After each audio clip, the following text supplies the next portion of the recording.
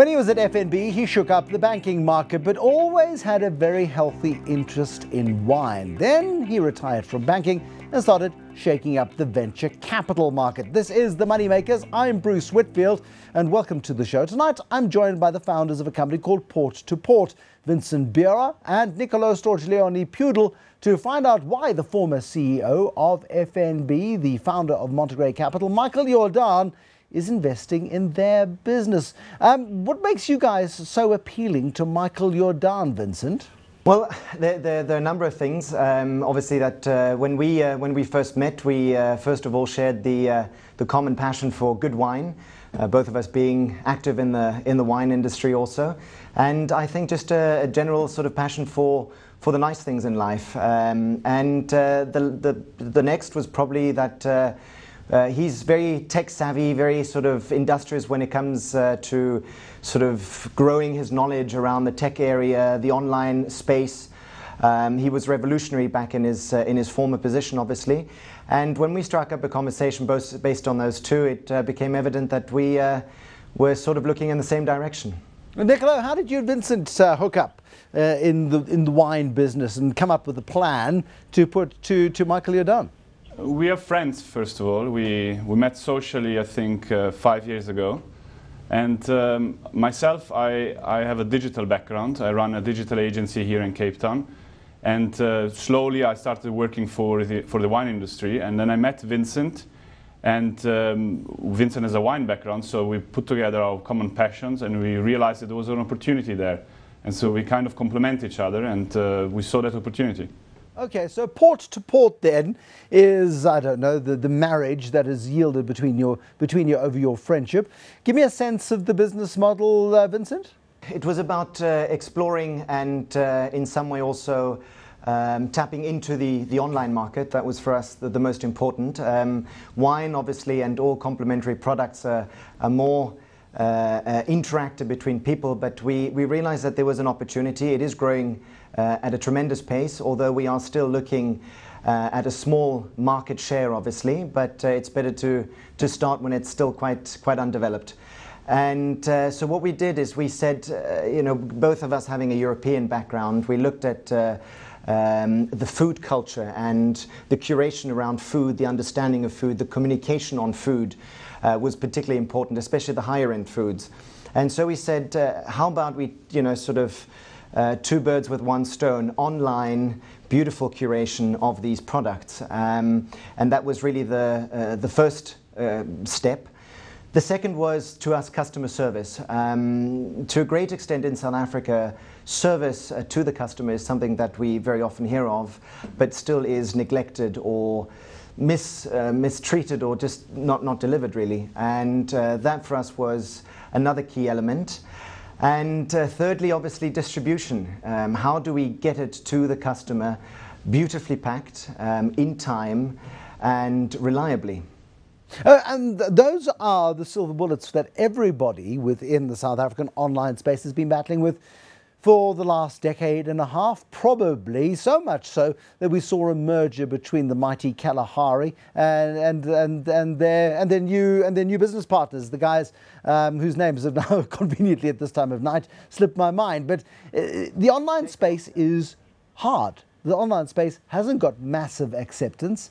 Has it, when we look at it, Nicolo? I mean, are you making progress in that online space? I mean, we are trying to approach customers in two ways. So from one side, thanks to I would say, cutting-edge platform. So we had the opportunity to develop it in-house, which is quite an important thing, and to make and our experience in the industry enabled us to develop exactly what we wanted to bring to our customers. So on one side, the platform is the easiest you can find. It is easy to buy. It is easy to track. It is easy to browse through your catalog, etc.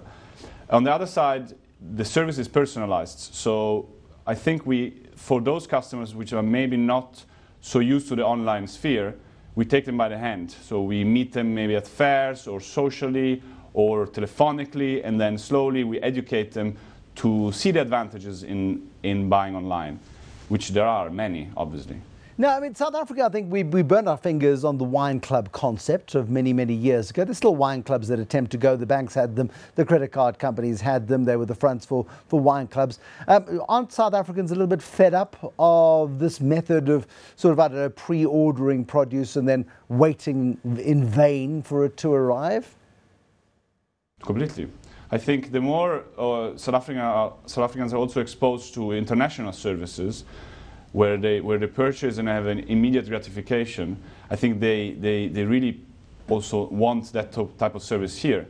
So reliability is fundamental, because otherwise you just go into a shop where you see what you buy. But for us, it's paramount that you purchase and receive within the indicated time exactly what you purchased.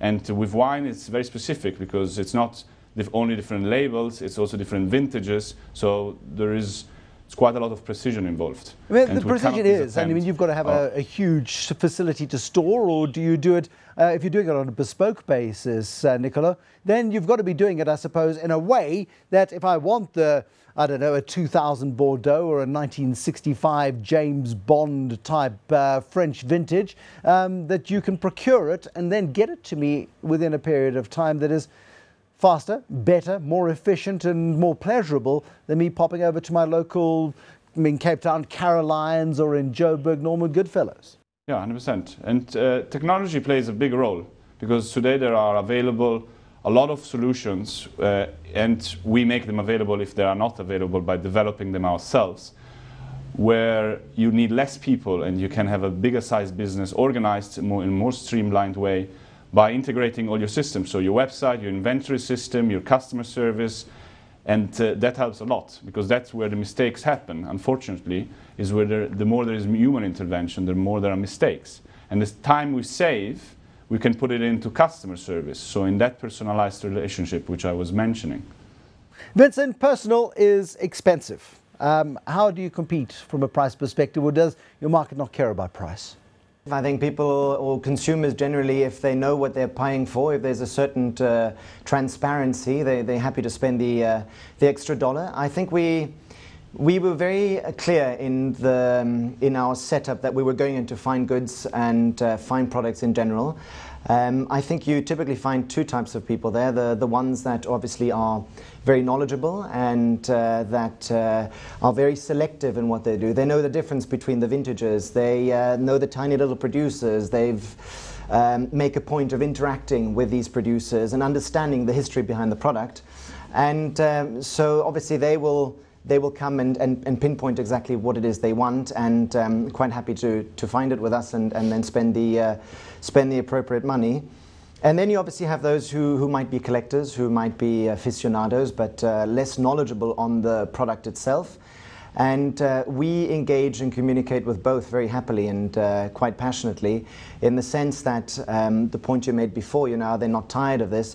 I think if you take the stance that allow us to understand what it is you really, what you're looking for, and how we can, help you learn more about this product, and obviously also just enjoy it, as opposed to, I understand what you want and I'm going to send you a case of it every month. It's a very different approach. And I think if you deliver on good service, if you deliver on a price transparency, and obviously on a nice product selection, there still is a market, albeit small, in South Africa that will certainly engage on that. Half the fun, though, of being in a space where you go and look for a truffle, for example, or you're looking for particular mushrooms, or you're looking for something that is seasonal, whether it be fresh herbs or whether it be a key ingredient for a dish that you're making, is going out and finding it yourself.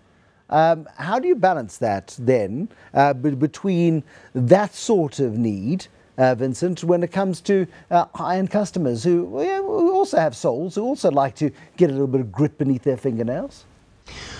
Well, I think one doesn't exclude the other. It's not to say that we're seeing a revolution in both areas. Obviously, the brick and mortar retail is responding in turn, obviously, to what is happening online. Our focus just happens to be online because we see a greater opportunity there. I think, taking your point, one of the important things is if you the extent in which you can curate product online is in many ways often far superior to what you do in the store. Taking wine, for example, unless you go to a very specific and liquor store most times. If you purchase your wine, even your higher end wines in supermarkets or those types of outlets, the information available to you is often very limited. So, you know, you might have heard of the product before, you might be attracted by the label, you clearly have your budget in which you shop. However, if you go online, there's a very different experience, a very different interaction, and it's curated to the point where all the information that you could possibly want is available to you. You can click your way through it, you can browse through it. If you have any other questions, we have a live chat on the site. Our entire team is equally passionate when it comes to these products. So there's always a fun interaction, obviously, behind the scenes also, if you do have any sort of open questions. So what has been the most demanding order that you've been able to fulfill, Vincent? What has been the one you've looked at, you've gone, oh my goodness me, are we going to be able to pull this off? And you have. We're going quite a bit into what we want to do, and it goes back to sort of engaging with our customers on a personal level as well, and we do that with a lot of our private customers. We had one customer who was quite loyally affiliated to a number of other wine programs, said, right, I love wine, I adore wine, I've been following what you do, here's a budget, I shop on 3 tiers, and he told us, right, I need my everyday drinking, tier 1, I need my a special wine that I can keep or drink now, and then I want a selection of truly iconic wines that will just sort of blow my socks off. And he said, right, put a basket together for me, send it through, and I'll drink my way through it with my friends, and if I approve, then I'll move my business on to you. So obviously, you know, it's kind of a dream customer, and we had a lot of fun putting that basket together, putting that curation together, and yeah, fingers crossed. But that is sort of obviously what we like to do. It's a lot of fun, but it was challenging. I wish you luck with it, I really do. I think it's a fabulous concept. I just hope the market is big enough. Port to Port founders Vincent Buhrer and Nicolo Stortiglione Pudel, thank you very much for joining us, and thank you for watching. There'll be more money makers, innovators and crazy folks on the next Money Makers. Till then, bye-bye.